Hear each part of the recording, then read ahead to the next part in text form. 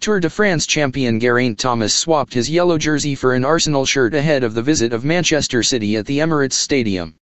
The cyclist, who has supported Arsenal since he was young, revealed that former manager Arsene Wenger had called to congratulate him, but initially thought it was his friend and former teammate Sir Bradley Wiggins winding him up. Arsenal were quick to congratulate Thomas when he conquered cycling's toughest test in July, and on Sunday he was pitchside to watch the game and be presented with an Arsenal shirt. "You never think of the aftermath, and the things I've been doing have been incredible.